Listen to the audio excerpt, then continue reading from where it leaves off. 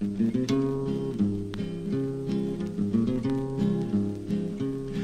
'twas down by Brocka corner, one morning I did stray.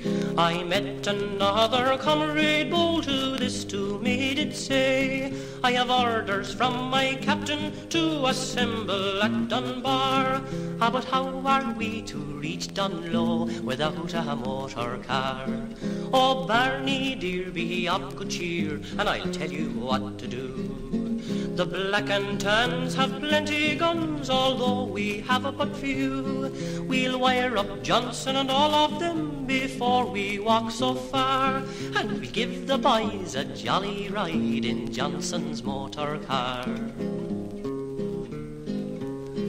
When Johnson got the wire then, he soon pulled on his shoes. He says, this case is urgent, boys, there's little time to lose. He wore a great big Chester hat, and on his breast a star. You could hear the din going through Glenfin from Johnson's motor car.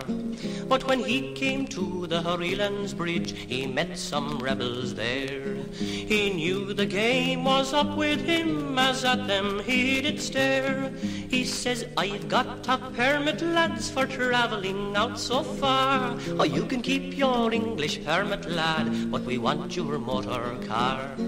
Well, they put the car in motion and filled it to the brim of guns and bayonets shining, and Johnson he did grin.